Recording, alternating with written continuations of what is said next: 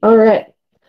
So here we go with our practice quiz. Looking at the first question, we have 2x to the negative fourth power. We want to find the domain, the range, intervals of increase, and intervals of decrease. So first of all, 2x to the negative fourth. If we remember our exponent rules real quick, that's going to help us out here. Because we will do this one kind of by graphing as well. But remembering that 2x to the negative fourth is like kind of 2 times 1 over x to the fourth, or 2 over x to the fourth. Because remember, a negative exponent gets thrown into the denominator. So in that case, if we were kind of taking a look at domain and range, first off, what I would look at is there any particular x value that x will never be? Well, we can't be 0 because we'd have a dividing by 0 issue. So just by the equation, we can know that we probably are going to have to exclude 0 from our domain. So then taking a look at the graph of this in Desmos, we notice that it looks like this, 2x to the negative fourth. This is what we get. And sure enough, we have an asymptote at 0, where x is 0. But it does continue on forever in the negative direction and forever in the positive x direction. So that does tell us that our domain is only going to be excluding 0. So for my domain, I'm going to have negative infinity to 0 unioned with 0 to positive infinity. But not including 0, so we don't want the bracket to show that we're including 0, we're excluding it. Okay, and then likewise for the range, we could also think about it in a similar fashion just by looking at the equation. X to the fourth, is that ever going to be a negative number? No. So since that's the case, we're not going to have any negative values of y. Our function is never, the h of x is never going to be less than 0. Is it ever going to be 0 even? Well, no, because we have 2 over something.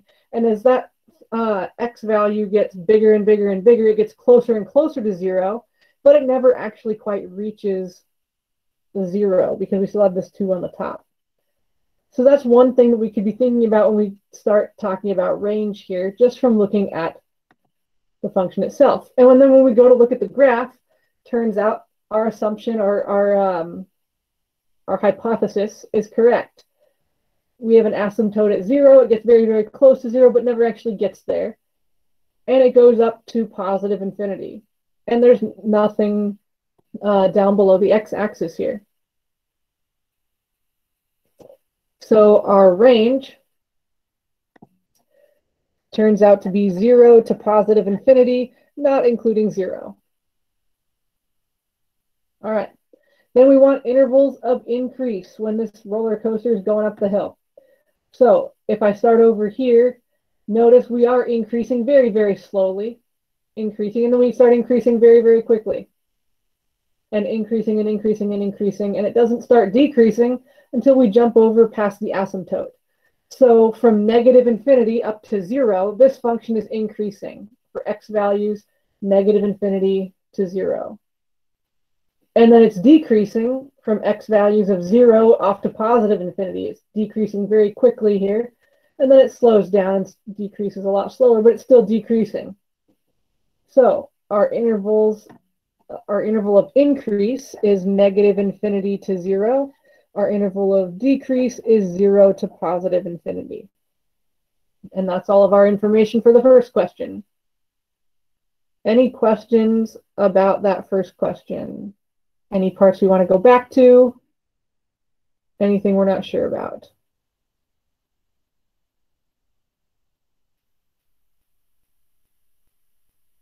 Okay. If you do have any questions or anything like that, unmute yourself or type in the chat. But we'll move on to number 2. Number 2, we're going to need to square this thing at some point in order to solve it. But before we do that, I want to move everything that doesn't have a square root in it onto the other side. So we're going to subtract 2 from both sides and get x minus 2 over here equals the square root of 2x minus 4. Then we can go ahead and square both sides. But when I square the left-hand side, be careful. Make sure you do x minus 2 times x minus 2. Don't just distribute the square to these and call it good. So x minus 2 times x minus 2 gives us x to the second, x squared, minus 4x plus 4. And then over here, we're just left with 2x minus 4 because the square cancels out the root. And now I want to move everything onto one side. So minus 2x and plus 4. So we get x squared minus 6x plus 8 equals 0. This is the part where you can either factor it or use the quadratic formula or stick it into Desmos and see where the zeros are. It doesn't matter to me which one you choose to do. I'm going to factor it. So we're looking for things that, let's see, multiply to 8 and add to negative 6. So that would be, this thing's going to factor into x minus 4 times x minus 2, since negative 4 times negative 2 is 8, and negative 4 minus 2 is negative 6. So that means my solutions would be x equals 4 and 2, but then I need to go back and check them and make sure that they both work. So if you forgot this part from that from this section in class, this is a good point to go back and check both of those things. They both might be answers to my, or solutions to my equation, but they one of them might not be. So we want to make sure. So for the first one, we're going to plug in x equals 4.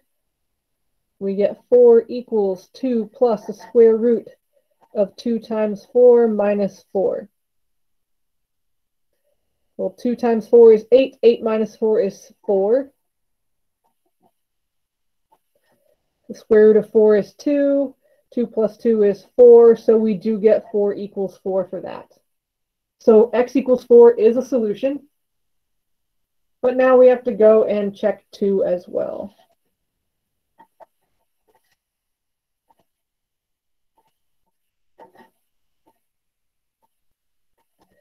And 2 times 2 is 4. 4 minus 4 is 0. Square root of 0 is 0, so we do get 2 equals 2. So these are both solutions. X equals 4, and 2 is our final answer for that question. So both of them work out just fine. Okay. So again, with that one, don't forget to add the, or subtract the 2 over first, and then when you square both sides, don't forget to multiply x minus 2 times x minus 2. Those are the most common areas that I see mistakes on these kind of problems.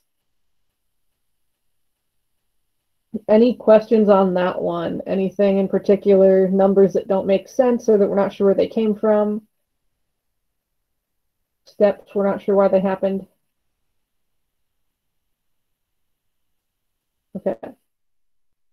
Then the last question. We are told that this is h of x here, x to the 5th minus 3x to the 4th minus 4x to the 3rd plus 12x squared minus 32x plus 96. And we are also told that 2i is a 0. This is where we have to do that synthetic division to divide out the 2i and the negative 2i, since we also know since 2i is a 0, negative 2i is also a 0. So I'm going to stick 2i in the box. It doesn't matter which one you put in first, 2i or negative 2i. And then I'm going to write my coefficients here. We have 1, negative 3, negative 4, 12, negative 32, and positive 96. And there's no gaps in here. We do have 5, 4, 3, 2, 1, and 0 powers of x. So we don't have to include any zeros as placeholders or anything like that.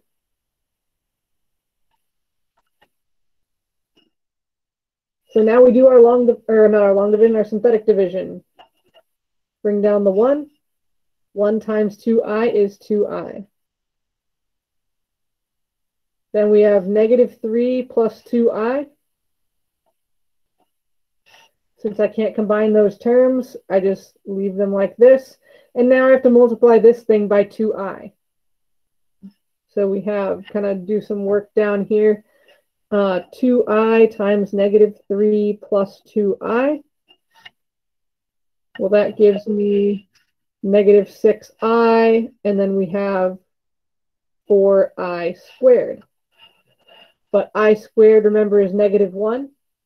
So it's really -4 here minus 6i. That's what's going to go here, -4 minus 6i. So then when I go down and add these, -4 plus -4 is -8 minus 6i.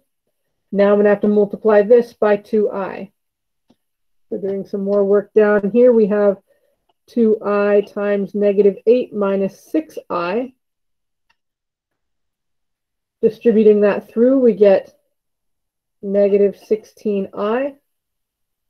And then 2 times 6 is 12i squared.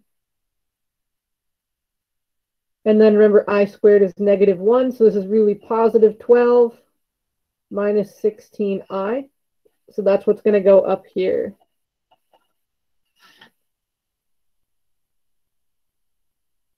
Then adding these, 12 and 12 is 24 minus 16i.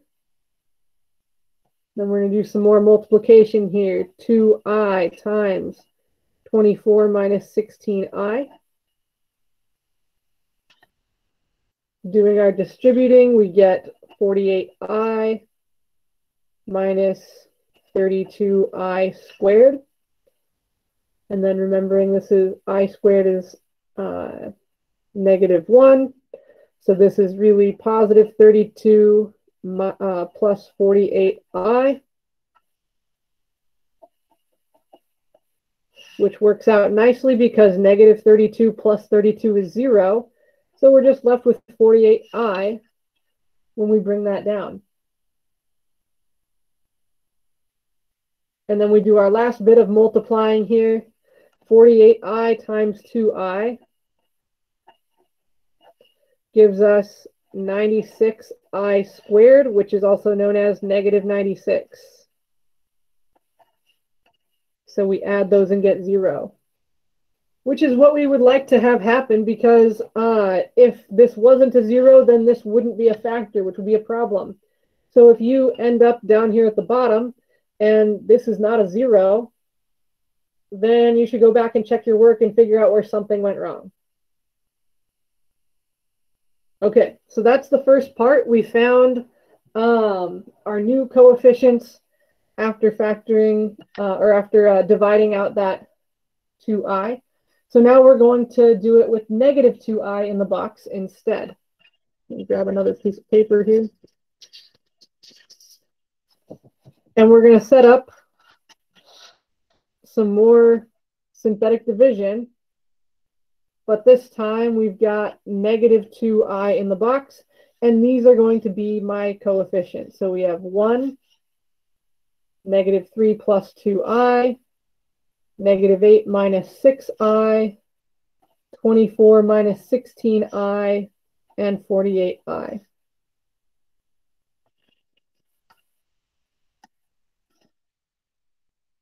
We bring down the 1.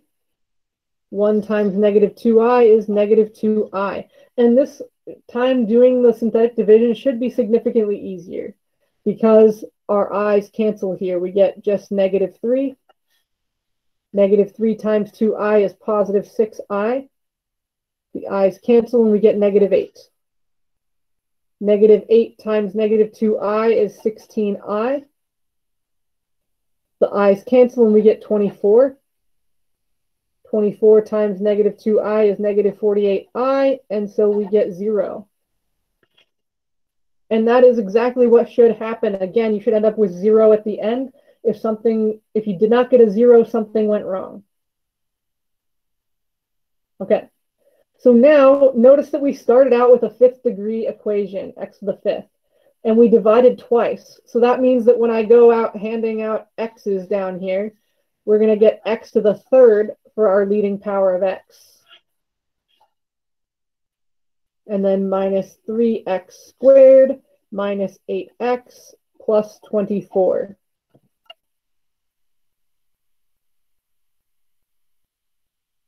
Okay, then we get to go finish factoring here. So we know two of our zeros are 2i and negative 2i, but we still have to finish factoring the rest to find the real zeros here. Now you could just stick this into Desmos and find your zeros by clicking on them. That's totally okay. In fact, you could stick this whole thing into Desmos and find your real zeros by clicking on them, and then know that these two are also your zeros. But anyway,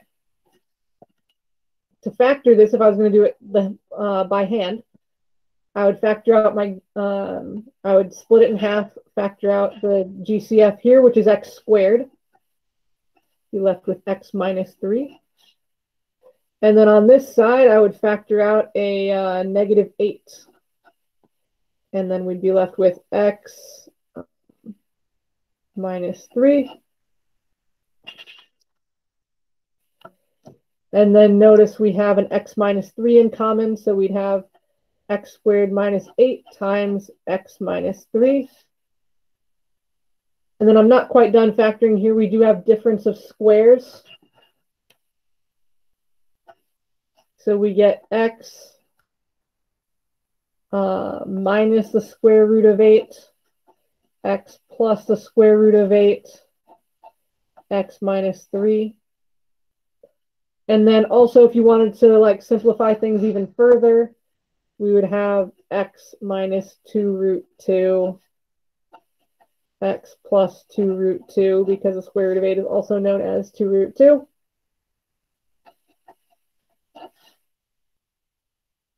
And then we also, so for that part in the question where it says, write it as the product of linear, linear functions. Let's see, how did we phrase that exactly? It was product of linear factors. Yeah, okay. So these are my linear factors that are real factors, and then our imaginary ones as well, x minus 2i and x plus 2i. So this is our product of linear factors.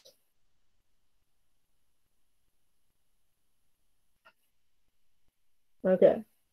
Then we want to also list our zeros. And that's as simple as going, okay, we have, if I set this equal to 0, we would get 2 root 2. If I set this equal to 0, we would get negative 2 root 2. If I set this equal to 0, I would get 3. If I set this equal to 0, I would get 2i. If I set this equal to 0, I would get negative 2i. So these are the two parts to my answer from number 3. Okay. That's probably the hardest one on there, because it does require a bit of going through and long dividing or synthetically dividing with imaginary numbers, and then also doing some factoring, or if you prefer not to factor, going to Desmos and clicking on the zeros. Are there any questions, any parts that we would like to go back to with that one? Check the chat. Can we go back to the first one? Yes, I can go back to the first one. Okay, any other questions, comments, concerns here? Okay. Since I already got the first one recorded, I'm going to stop recording.